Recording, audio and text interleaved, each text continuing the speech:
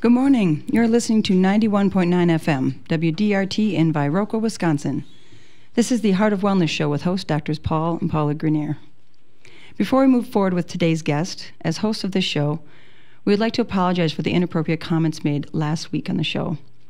These are stressful times. Emotions got the best of us, and for this we are sorry for offending anyone in the community. We want to state that our personal comments are not a reflection of WDRT's position on the current state of affairs. We hope you all choose to continue to support WDRT and the good it brings to our community. So, I'd like to introduce today our guest, Allison McDowell.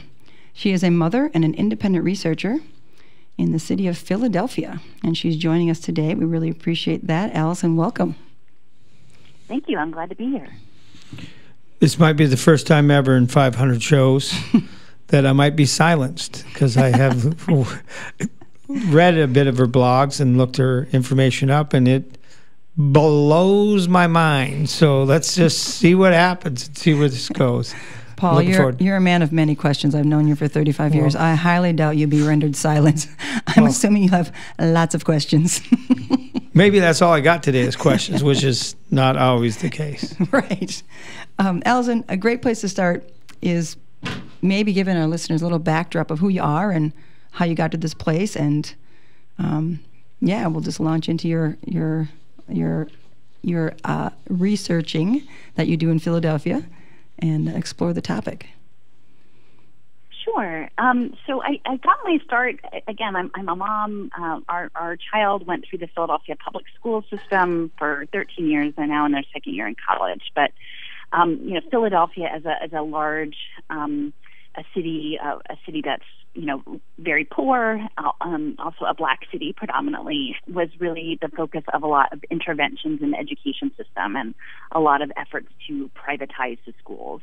And I was really just a regular mom sort of helping out in the schools. I have a half-time job, which gives me some time to do another job, which is, I was involved in a regular way. But in 2013, they closed 23 of our schools and laid off 3,000 teachers, and threw everything at upheaval. And at the time, tried to use sort of this shock doctrine event to implement a lot of changes around school report cards and applying to schools and privatizing efforts. And so I started, really becoming more engaged around education policy at that time, and realizing it, initially thinking that it was because people didn't understand the harm that was being caused.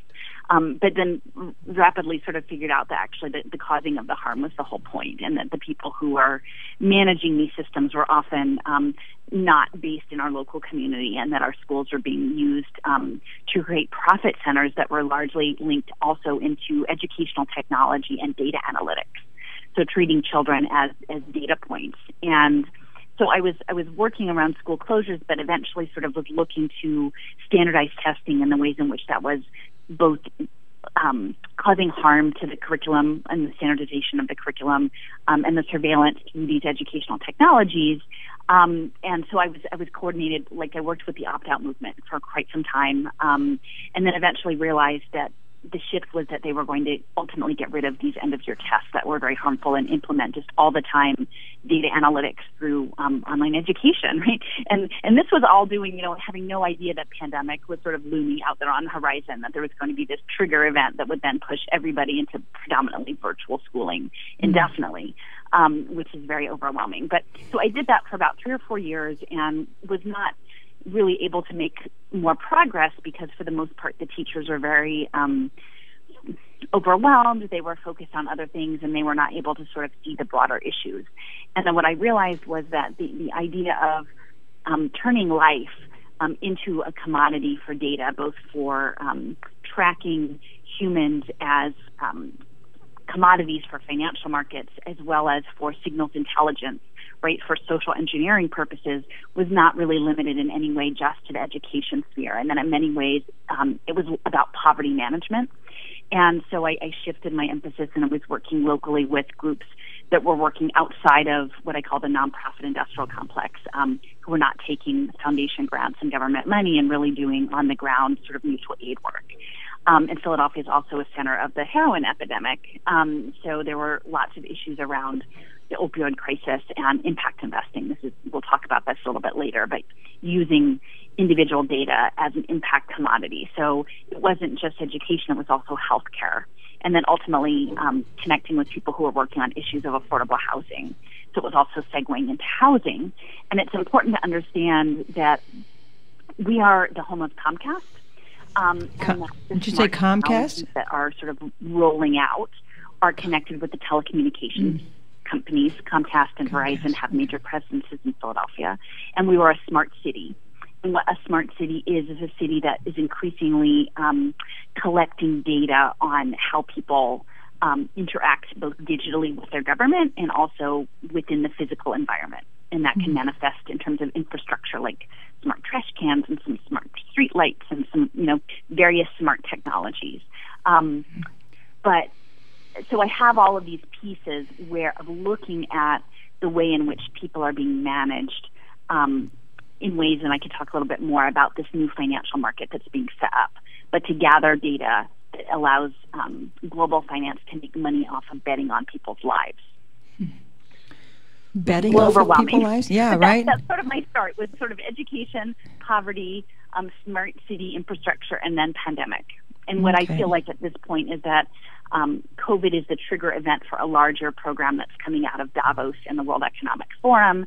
Klaus Schwab, that's gotten a lot of press lately. I would encourage people to look up the hashtag Great Reset. Justin Trudeau was speaking of it, and so it actually went viral this week, Great Reset, in which we're going to now really remake the world for sort of transnational global capital, largely financial and technology and defense interests, under these lockdown situations. That way it's a global shock doctrine event, and we're going to sort of reset everything.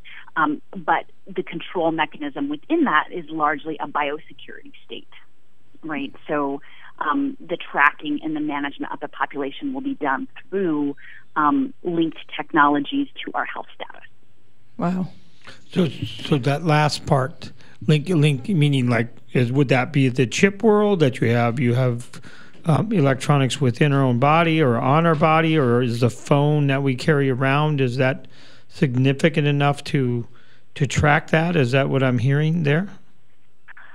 Well, I would encourage people to look up the World Wide Web Consortium has been working with many diverse interests for over a decade on something called digital identity or self-sovereign identity. And so for the impact markets to work, they want interoperable data. So data that is relational to each other, that is not separate, that your education information bumps up against your health information, against your voting information, against all of these things. That is what is the most valuable to them. And so they've set their sights on creating a way to globally scale an interoperable identity system. And that you can look up ID 2020. That's one of the efforts that's backed by Gates. But this idea of once you have a digital identity, if it's linked to your biometrics, you don't actually have to have a chip. I think a lot of people, that's used to sort of write people off to say, oh, no, that's conspiracy theory. They're not actually putting a chip in you. It would never work. Actually, all they really need is a QR code. Because once they've set up this biometric digital identity and it links your biometrics, say your retinal scan or a thumbprint, India was sort of the early pilot with Gates backing of Aadhaar, a biometric identity that's tied to digital currency. You don't need a chip. I mean, it may certainly eventually get to that, but I think that they have to make that more normal. I mean, the technology exists that they could do it, and clearly in Sweden, people are getting chips not necessarily for biosecurity reasons, but for reasons of access or money or things like that. That's definitely already the technology exists, but they would like us to discount it. In the city of Austin, a program is underway with the Robert Wood Johnson Foundation and Bloomberg Philanthropies, and it's called MyPass. And essentially they're tracking unhoused people linked to their medical status. Not COVID, this happened pre-COVID, but tracking their medical records with a QR code tied to a digital identity. And that's part of ID 2020. Austin is one of the pilot programs for that. What was the name of the foundation? As simple as you're an unhoused person, you don't even have a phone, but they'll give you a laminated card with a QR code. It could be very low tech, and it could be super high tech, right? It could be super high tech. Eventually, they can maybe have injectable nanotechnology that tracks right? But I don't think they'll start there. And I think sometimes when we initially talk about things, it's used to discount the concern. Okay. I just want to step back there. So in Austin, you said it's a Robert Wood Johnson Foundation, and the program is called Michael Bloomberg. And Michael Bloomberg? Yes, Bloomberg Philanthropies. Oh, Bloomberg, okay. And then it was called My Path, was the program? Right, Pass. My Path. PASS. Pass. Oh, My Pass. Together, like Okay. MY and then capital PASS. Oh, got it. Okay. So let's just sum this up here that we're just talking about. A good chunk of the world would be excited about this. This is like, even though they might not even understand it, I might have understood 30% of it, but I kind of can get like, oh, this is all becoming a digital world, and if you can't keep up to that, it's life is not going to be that easy for you. So in this process, and they're selling it as, oh my God, your kids are going to get this great education with this awesome AI ability, and the ability of these computers to teach them so much better. And am I hearing that kind of in a summary way that oh, it's sold as this package of advancement? This is advancing human experience on this planet. I have, and Paula have been talking about the dangers of video way back in 25, 30 years ago and 35 years ago, talking about how this is affecting our nervous systems. As chiropractors, we really see that happening, that people are coming in with a much bigger buzz in their body. Their nervous systems are completely overloaded. They're sitting in front of we're sitting way more than we did in 1980. So in our lifetimes, we have seen quite a transition. I never had a TV until I was 12 years old in our house, 10, 12 years old. So that shift to like, whoa, are we going down a path that we won't even recognize what the natural human looks like 20, 30 years from now? Am I? And I would say, I would like, whoa, is this a good thing? I ask the question, is this a good thing? Is this good for our children's brains? Does this help us? I'm definitely not up on what happened to the public schools and what privatizing means, but I'm assuming, and now we're all sitting at home in front of a computer learning in that form. And I know that's terrible for anybody under the age of 9, but really any young being, that you got to have a different type of education to really expand in a broad way. Where do you go with that, Well, I would say, this is these are really big concepts for people, and I just want to sort of lay out that the Great Reset and the World Economic Forum, which are sort of the most powerful corporate interests in the world and financial interests in the world, have laid out, and they have decided that we are going to undergo what they call a fourth industrial revolution. Okay, so like none of us got picked to be born in this attempted fourth industrial revolution, but we need to understand what the intention of this is. And these very powerful actors, and as we know, there was great wealth inequality going into pandemic, and the people who have made tremendous money are largely these sort of finance and technology interests since that, so that wealth and power has become further concentrated, and many people are being dispossessed out of their ability to work, in their careers, or limited or constrained or fully eliminated from their work due to the lockdowns, and will be forced to reskill in this fourth industrial revolution. And what Davos and the World Economic Forum, and this gentleman, his name is Klaus Schwab, what characterizes the fourth industrial revolution are things like automation, artificial intelligence, quantum computing, the Internet of Things, which is the sensors, like you're living in an augmented reality world where every bit of the world has a digital overlay of information and tracking. Synthetic biology, which is actually bioengineering through biological means, but also through nanotechnology, even nanorobotics. My concern is that Moderna, which is one of the vaccinations that's being advanced, is actually a bioengineering product, by a company that's never actually brought an FDA-approved product to market. That's the mRNA approach. They actually on their website frame it as the software of life. So they're framing it very much as a bioengineering program, which in some ways, I'm sure that people with very dire medical needs that would not be addressed in other ways might avail themselves of synthetic biological work, products. But to do that at a population level, I think I would expect many people of ethics would be questioning the nature of that to allow that to advance, especially given that there is a full immunity for the companies of any harm that is caused, and that no one really knows what the implications of this population level mRNA injectables might be. So synthetic biology is a big piece of this, and many of the individuals connected with the World Economic Forum, and we know through Elon Musk and other individuals, is that they are imagining human-computer interfaces that people will merge with machines. Wow. And whether that means through virtual reality or through injectable technologies like these nanorobotics becoming cyborgs. And I had to tell my 19-year-old, I'm really concerned about cyborgs, and they're thinking somebody with a mechanical arm. And I'm like, no, it could be nanotechnology. It might not even change the way you look, right? Mm-hmm. But it's technology, interacting with how we interact with the world, and there are serious questions about if people that can be forced against someone's will. And I think that's what we're looking at right now in New York State, is this option of Governor Cuomo and the New York State Bar are advancing to have forced vaccination of every person in New York State if they deem that necessary. And then there are very serious questions about the nature of forced medical procedures with these untested technologies. So there is very much a connection between humans and digital spaces.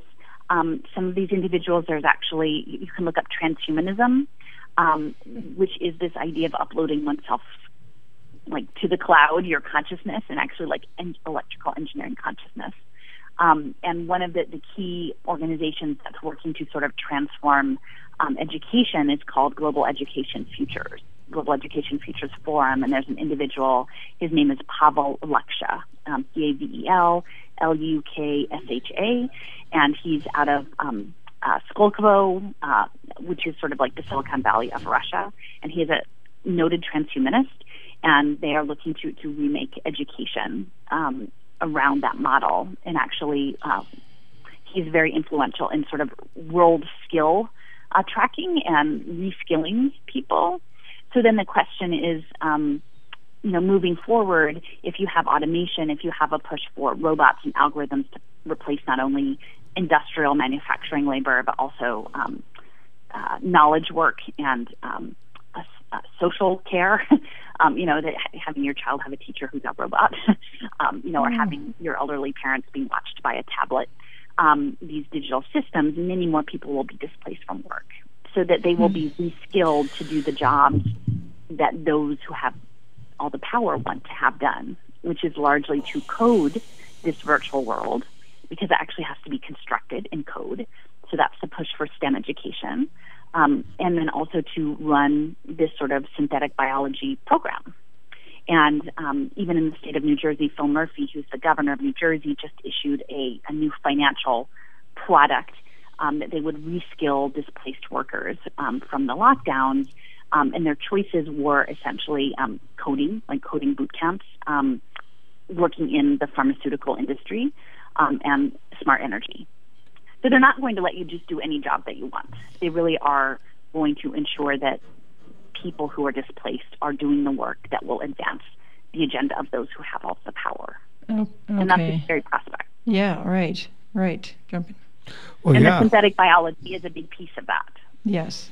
Well, there's no synthetic biology here at WDRT. It's nothing but human-run programs, and with a little technology to help us get it to your home. For sure. So thank you for tuning in to the heart of wellness, where we are alive humans on the other end of this with no nanobots in us so far. As far as we know. Maybe a few chemicals. brought by a few local good breweries, but other than that, pretty humanist. Right, and if you're just joining us, today's guest is Allison McDowell. How you can reach Allison, she has a website called wrenchinthegears.com, just as it sounds, WRENCH in the gears, GEARS.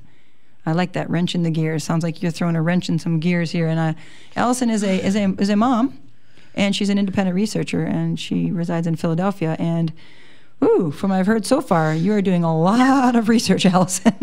I'm impressed by that. I appreciate your commitment to learning and growing and, staying with the time, shall I say, because some of us are out there, many of us are out there just, the old saying, chopping wood, carrying water, right? Like, just doing my life, feeding, putting food on the table, doing some things like that. And in the meantime, it sounds like there's other folks doing some other work out there. Some names you've mentioned, like the World Economic Forum and the Great Reset, # Great Reset. These are things that might be new to our listeners, and new to me as I'm researching it with you when I heard I was going to talk with you. So this is great. This is great to bring new ideas to people and let people's brains think about some different stuff, right? Because on a really simple level, I would ask, where are all the teachers going to go? They're going to go to boot camp. I mean, wouldn't that be a potential possibility that I would guess that's in the works is virtual school, or at least if you're going to school, you're going to be on a computer, which I haven't been in school for such a long time, and my kids didn't go to public school, so I don't know if that is their life, the computer world. Well, now it is. Pandemic. It's pandemic, it is, yeah. But I mean, what is your thought of the future of the education of children? Where is that going? Well, I hope that we would fight for the right of education to be a social process. Right. Correct. It seems crazy. I mean, I know a lot of the things that I've said sound. I never thought this was what I was going to have to do. Right? It sounds surreal every day. I'm like, I feel like I'm in a crazy movie. How did I go from fighting standardized tests to cyborg synthetic biology? Wow. It wasn't where I had expected or really want to be. But this seems to be the story I have to tell, because I think all of us have different parts of the puzzle, and some of it is framing, because they are very successful in attempting to frame this as a wonderful world of abundance and plenty and innovation and cutting-edge technologies. And so I think it behooves us to sort of look at the flip side, but because for me, if you're someone who really wants to stay in the natural world, that this becomes a global digital prison. Right. And so I think, and maybe the truth lies somewhere in between, but we have to really have a very critical view about what's happening and not just listen to the hype, because we know, I'm visiting with my elderly parents this week, and, they're listening.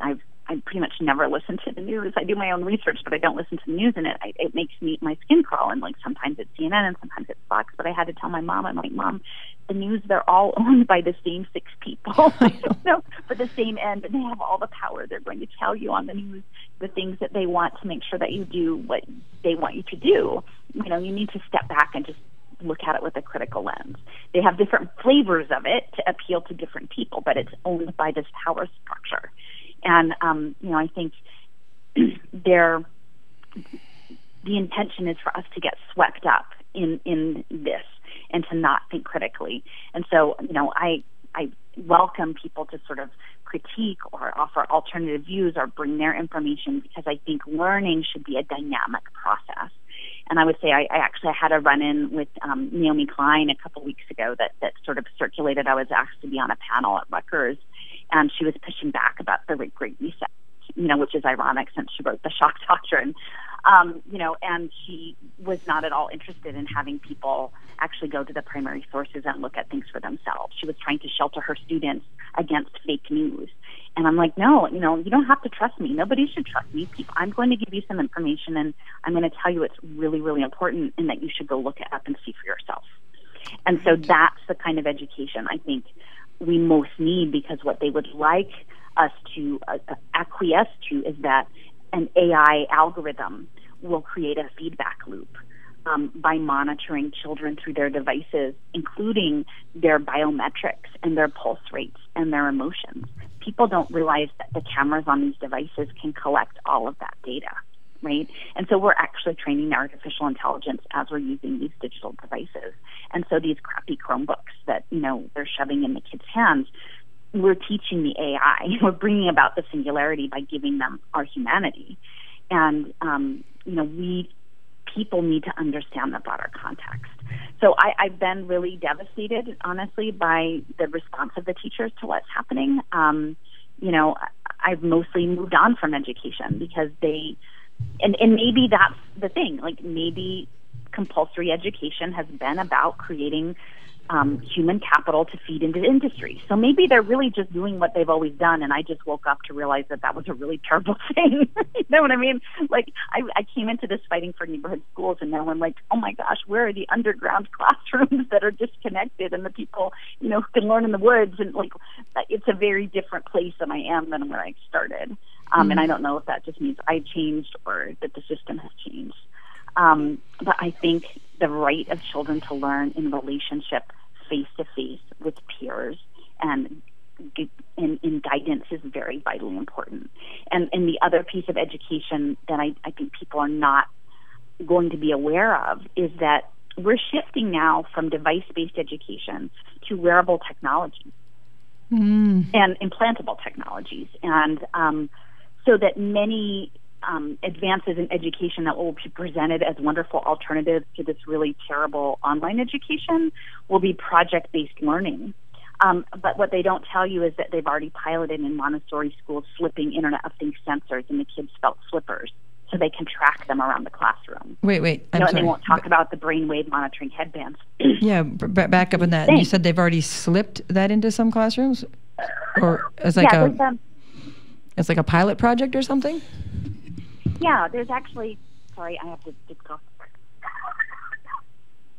Sorry about that. There is a Montessori franchise in the Boston area, and it was a parent who was connected to MIT. And they said, we really care about the whole child, and we care about their social relationships. And so what they agreed to do was to actually put sensors in the children's felt slippers, because that was part of what they did at the school. Was they had these felt slippers, and then they would track the kids. Who did they play with? Were they in the block corner? Were they in the book corner? Were they with the teacher? How much time? Because they cared, right? And so in that way, the children, just in living their lives socially in an educational setting, in a rather posh educational setting, because this is a Montessori, a high-end Montessori school, that they become data commodities and profiled. And so most people who are thinking education, a lot of it is they create the problem in such a way that they drive you to the solution they want. And so they've standardized the curriculum, they've put everybody on these devices, they know it's horrible, and then the way out will be project-based learning, but you have to wear a smart uniform, right, or smart shoes. And you have to have your Fitbit to track your health status while you're doing your project so that we can, track all of this. And additionally, there's an element with virtual reality headsets that some of the skills training, actually, it's almost like gaming, and then you track your points up into like an online locker, and this is through something called XAPI technology. So these virtual reality headsets that they were bringing into classrooms is these cool field trips, which have terrible health consequences. You're not supposed to use those for people under age 13 because it messes up your vestibular and it can cause a lot of eye damage. They teach teachers that it's cool and fun, and they get them to be the ambassadors for these nifty gimmicks. But in reality, the plan will be kids go into virtual reality to learn how to do their work-based projects. And that's another element of globalization, is that there's a shift in this fourth industrial revolution to what's called telepresence labor. And you imagine, like it started out with drones, right? Like the militarized drones, that you were operating a drone from a distance. But they're working so you would have virtual reality or augmented reality on your headsets and haptic controls on your hands, that you could operate a factory halfway around the world. and that's something that Ericsson in Sweden is working on, is these advanced manufacturing, so that they will put, these factories that are, so expensive in some remote location that is like, I guess, best secured against environmental catastrophe or social unrest. But there won't be many people in the factory. There'll just be a few actual real people, and then everyone else will just compete for jobs running the thing and pushing the button, through haptics. It's crazy to say that this is what the world is coming, but that's what they've said, that this is globalization 4.0 in cell present flavor, and that once they can standardize education around the globe and virtualize it, they can compete for the bottom dollar, for every little micro task. And they would never want you to know how to run the machine. They just want you to know to push the button. Shoo. Okay, so here's one of those questions. Do you ever see the those Far Side comic strips way back when people draw little things in the comics, right? Animals could talk and things. There was one comic one time where it showed this person, and he had a desk, and there was like 20 phones in front of him, and he was answering all these phones. And someone walked in the room and said, "So you're the they've been talking about." So, because I keep hearing say, "Well, they want to do this, and they, they're going to do this, and they want globalization." Like, who's the they?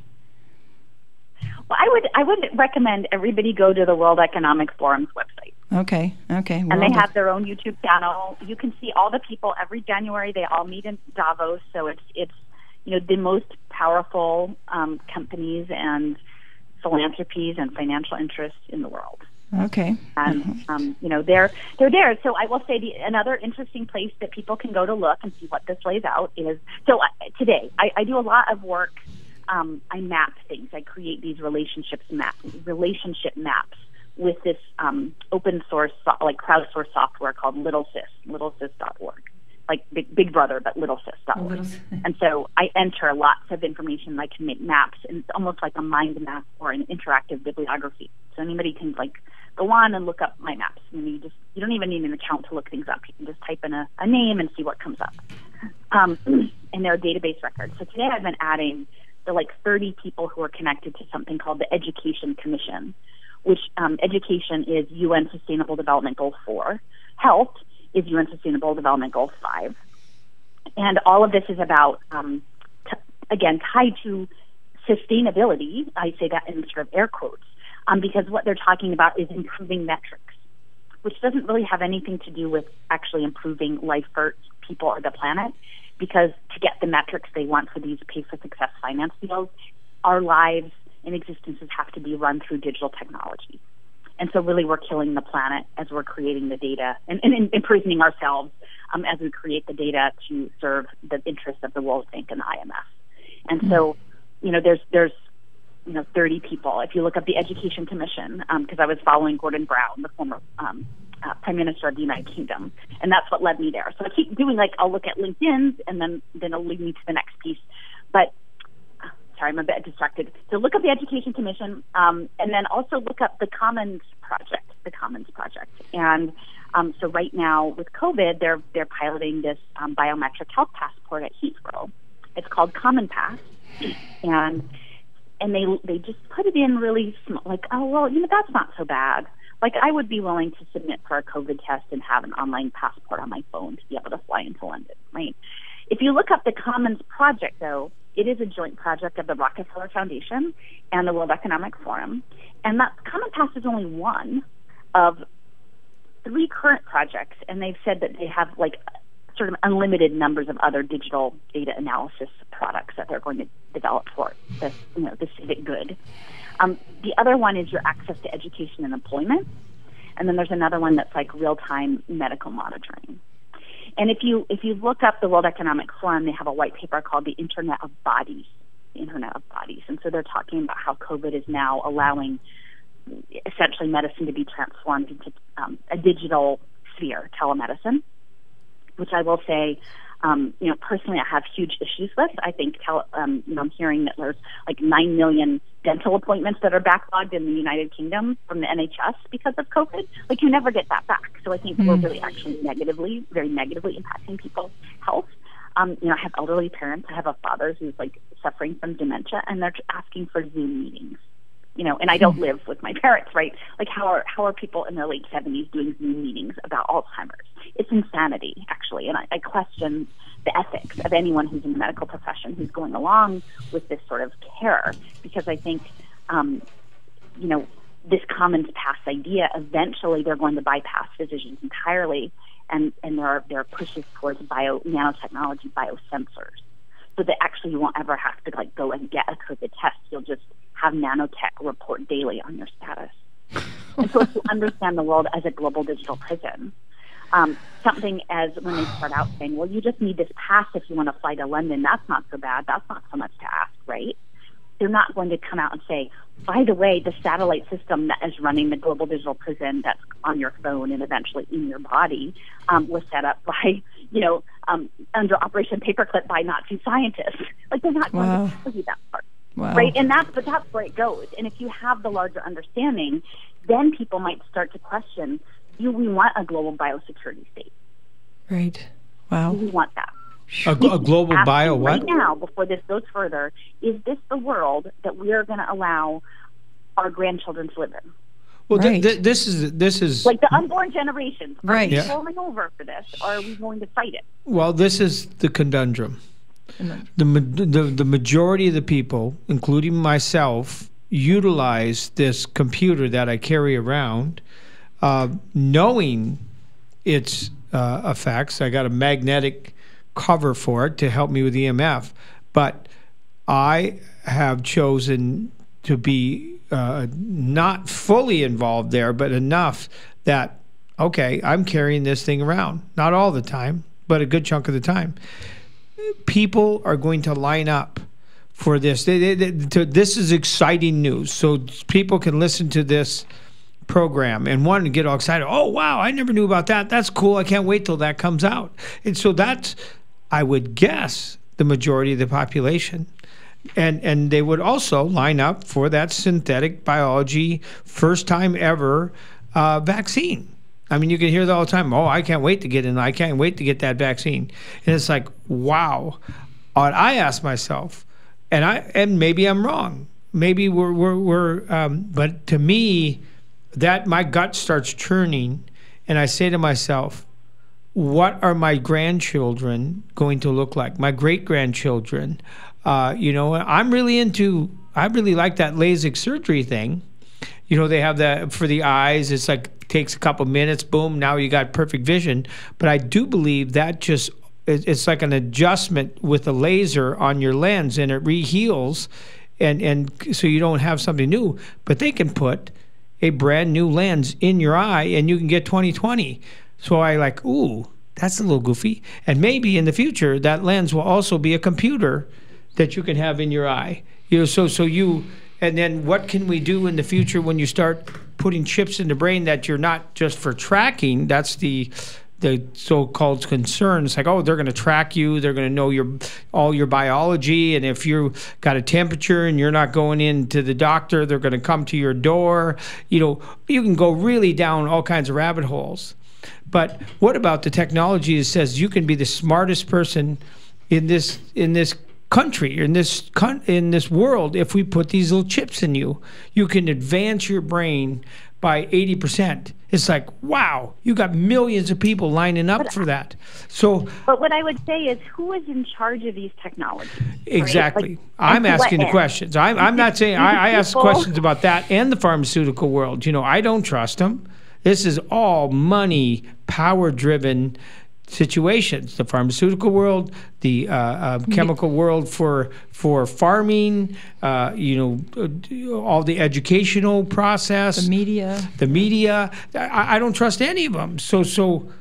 And I am really attached to the natural human. And so, am I just stuck? Am I just stuck in my way? I mean, you think about it. There's still people alive that grew up in a one-room schoolhouse. I think, my dad. Yeah, I mean, in America, there's still people who grew up in a one-room schoolhouse. Paul's father took a horse and buggy to school in the morning, and the Amish in our community, that's how they live around us. Pennsylvania, you probably have a few of those out there, and there's that reality. And then this stuff that you're talking about, Allison, is like, holy man, it's like right out of our sci-fi movies, right? Well, and speaking of sci-fi, WDRT would seem like sci-fi to my grandfather, who just died about 5 years ago at 99. Right. You know, so that would be like, here it is. We're on WDRT, and we're connecting to all these people out there around the world. You can connect to WDRT. One of the things that I really want to emphasize is because a lot of this is going to be advanced on the heels of the reset, which is triggered by COVID, is that they will be advancing the Green New Deal, right? A global transformation, and it will sound really good. And I love the environment. I know the harm that's been caused by corporate interests. I know that these same interests have not changed their tune, right? So they have essentially created, and this is again out of Davos, the January theme was stakeholder capitalism. So that the stakeholder capitalists who have all of the money are now going to create this faux fix to the problem that will allow them to continue to pollute and make more money. And so all of the devices, there is a really very serious environmental harm to the world that is caused due to the mining of the elements. There are a lot of horrific child labor practices associated with these devices. The fourth industrial revolution runs on 5G technology, and the plan is 6G. The 6G technology is for robot-to-robot communication and the creation of digital twins. Okay? Digital twins. So these technologies, there is the e-waste, right? These Chromebooks do certainly not last the 10 years of a textbook, you know? And so there's a tremendous amount of consumer culture and toxic waste and toxic behaviors that rides in on these things that are going to be framed as sustainable development goals and green, right? And so that is really important for people to understand, that these technologies are not actually saving the world because now we're just doing new and exciting things. We're actually poisoning the world that we live on, to the point that, you know, maybe these individuals are imagining that they're going to jet off to Mars or merge their consciousness with some sort of cloud-based system and, you know, and make their plans. But for the regular folks, these systems are not sustainable. And I would highly recommend, there's another blogger, her name is Corey Morningstar out of Canada, and she writes at Wrong Kind of Green. And so Corey's piece, the United Nations Sustainable Development Goals, there are 17, 2/3 of them are poverty management. So that's the people. About 1/3 are the environment. And so Corey had the environmental corporate culture piece, and I had the poverty management piece. But the two together, we have to understand that within the data-driven, the outcomes-driven finance piece of this is in unlocking capital to create these data markets, rely on killing the planet and harming the poor who are creating the devices to kill the planet. And so that is just a really important reframing. The other thing that I would mention as a resource, I come at this, I'm sort of homeless politically at the moment because, I was leaned left. And those people, for whatever reason, I don't know if the DARPA neural brain dust is affecting them. They're not with me. So, but Yasha Levine has a book called Surveillance Valley, and it's a military history of the internet. So as we understand cloud computing, we have to understand that within power, it is a military space, and it is a space dominated primarily by, very wealthy white men. Not exclusively, but primarily, right? So if we are living in the cloud, if we are living in a world that is run through the cloud of augmented reality, that is Eric Schmidt, that is Jeff Bezos, that is Mark Zuckerberg, that is all of these individuals who do not have our best interests at heart. They simply don't. Shoot.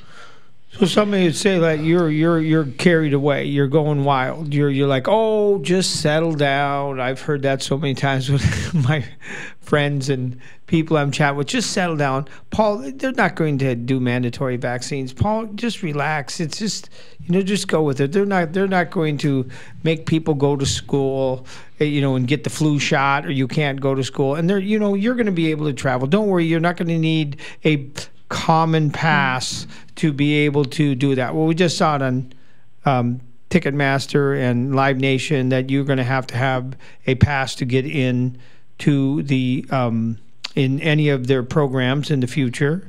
Or a negative COVID test. Or a negative COVID test, So in the last so many hours, This control of our biology, and or this control of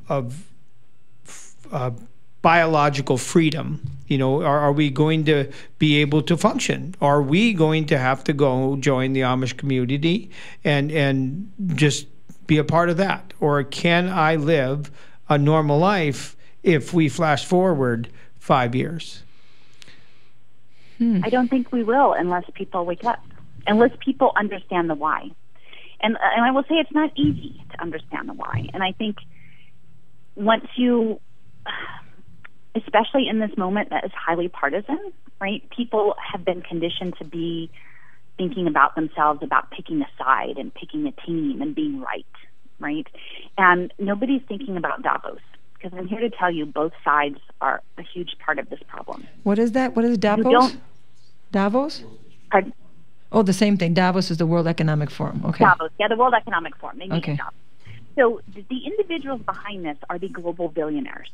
And many of them are from the Bay Area. Some of them are from China. It includes the Saudi Sovereign Wealth Fund. It includes the Vatican Bank. It includes UBS Bank. It's many interests, but they are global, and we didn't vote for them.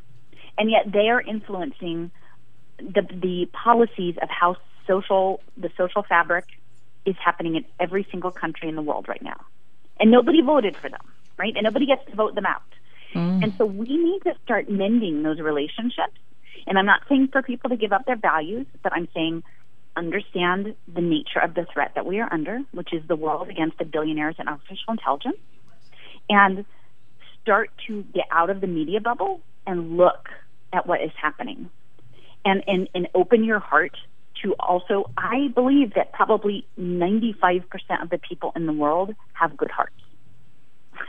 They don't want this to happen. If they understood it, if they truly understood it, they would not want this for themselves or their children. They simply wouldn't, because essentially it means giving up all of your free will.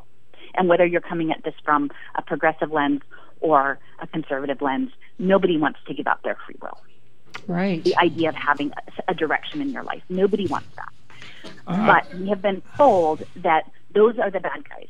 Whichever side you're on, those other people are the bad guys and your peers, and that is not correct. The bad guys are the people who are running the global digital jail and who will make your grandchildren code it. Wow. And so we need to wake up to that, and that's hard because you have to be willing to maybe be wrong about what you thought. And it's hard for people to admit they were wrong or that they were misled. It's a little embarrassing, and that's hard for people. And I get that. But it's too important now. It's not just a small thing. This is actually the biggest thing in the world right now, and people need to understand that. And I'm not saying for people to give up their core principles, but look at your principles and then realize that the labels that they want to apply to people serve the billionaires, and they don't serve the people. Wow. Wow. I want to remind people right now that our guest today is Allison McDowell, and she's given us some things to think about. Her website is wrenchinthegears.com, WRENCH in the gears, GEARS.com, wrench in the gears. I like it. You're throwing a wrench in the gears. We're trying to anyway, sounds like. Well, One mom at a time. And part One mom of that, at a time. I love it. It is. It's a massive amount of momentum. The weight. It's like you're trying to stop a train. It's going, people talk about what are the effects of potential 5G and how that is affecting the world as it's being laid out the same time as COVID right now. People not even paying attention to it because you're getting distracted. It's like, it's just being laid out and everywhere in the world. It's like, does this affect our brain? About 6G and digital twins. I know. I didn't know about 6G and digital twins. No. And let's talk about a digital twin. Again, people are excited about this. Most people are so into their technologies that no way would they ever think that this path of advanced technology is bad for humans. And not even humans, just the idea we've done 500 shows on this radio program, all about wellness. I don't know if anything is more vital than literally the survival of the spirit within, the survival of the soul. And right now is this takeover. And again, it's hard to say, oh boy, I wouldn't mind that LASIK surgery. That the way they can do teeth now with the making false teeth with digital ability. It's like, wow. Or new knees getting put in, new hips. Like, wow, their life gets put back. You know, these are small things, but big things to these individuals. Mm-hmm. This is going to be very attractive to people. It's like, oh yeah, I can get a chip in here. I can get these little extra things. And I mean, people just love whatever generation is next. Oh, bring it on, bring it on. So I think we're going to be a vulnerable population. We'll see what happens. I don't know. At times I don't have any hope because people aren't asking enough questions. And other times I got great hope that people start waking up and just going, wow, maybe all these things that we're advancing with are not necessarily good for our soul. Well, and the Social Dilemma documentary came out, and that seemed really an eye-opener for folks. I know, just really, I don't know if you've seen that, Allison, you probably have with all your research, but it's, really showing how that data mining is happening, how we are being consumed. And they call you consumers. It's just so weird. Yeah. You just don't, remember, users they call for what they want. They what? It would like for you to ask to be a digital commodity, and that's what the Social Dilemma is about. It's about, you should own your data, right? And then as soon as you own all of your data, then you are the commodity. And it doesn't stop telemedicine, and it doesn't stop VR education, and it doesn't stop text there. It doesn't stop these things. Mm-hmm. So I would just caution because, Shoshana Zuboff, she's a professor of Harvard Business School. The answer, Harvard Business School is the system. Is the what? That's why I would just, Harvard Business School is running all of this, and Harvard Kennedy School, among others, and Stanford. It's the answer isn't coming out of Harvard Business School. Liberation is not coming out of Harvard Business School. So I'll just caution that on Zuboff. Okay. She is part of within the system, and they would really like for you to ask to have a digital identity so you can own your data and be a brand. They want you to do and I think that is a question of spirit. I think you're very right. And someone I always like to lift up who has been a tremendous inspiration for me is John Trudell, who's a leader in the American Indian movement. And he very much understood larger systems of spirit. And I have to say, when this all started, even though I didn't make much headway with the teachers or other organizers around poverty, the people who stepped up and really valued what I had to say were two groups, holistic healers and people who had a faith practice. And of all kinds, right? Like not just a Christian faith practice, but people from around the world. And because this is a pandemic, people from around the world found my work. And it was people who came from those worlds, which were neither of the worlds that I had spent any time in. But it was just over and over again, it hit me that this is the answer. This is the struggle. And John Trudell, he talked about a predator energy. And he said that it is our responsibility as to use the intelligence given to us by the Creator to be thinking beings. And he talked about believing versus thinking, to be actively thinking, and to put our minds and bodies up against the machine of what he called technologic, TECH and -logic, technologic, as many have done before. And so for me, when things feel hopeless, it's that no, actually, these struggles have happened, and I think in many respects, what's going to come from the dispossession of the lockdowns and this global reset has very much to do with, what we did to Indigenous peoples and what has been done to people of the land all around the world, but particularly in the United States, and pushing people out of their means of survival and into state dependency and then being infantilized and having their rights taken away. And that's what we're approaching now. But we need to understand that many people frame it within a patriotic context as a patriot, and I would say my frame is to look at it within the lens of what was this nation built on. It was actually built on how we treated Indigenous people who were very people of spirit and the land. And so I like to add some extra layers in there for people to really think through with a little more complexity about what's happening. And I really encourage people to look at John Trudell's amazing body of work. Is that I think he was a prophetic voice for our time. Okay, John Trudell, Trudell. Yeah, that's the South Dakota native, correct? Yeah, I believe he was born in Nebraska, but yeah. Okay. He was a leader in the American Indian movement. Yeah. Okay, John Trudell. He just died. He has a lot of talks online. Yeah. 2015. 2015. Yeah, he just died not that many years ago. So I think we're getting down to the last few minutes of this hour, Allison, and I want to just remind people again, if you want to look up Allison or see what kind of research she's been doing. I say that with a smile because I'm like, wow, talk about going into rabbit holes. I can see where you went in and stayed and kept looking, and I appreciate your efforts. wrenchinthegears.com is where you can reach out to Allison or connect with her if you're interested. The last few minutes, do we have 3 minutes? Do we have some hope for the natural human, for the spirit, for the soul?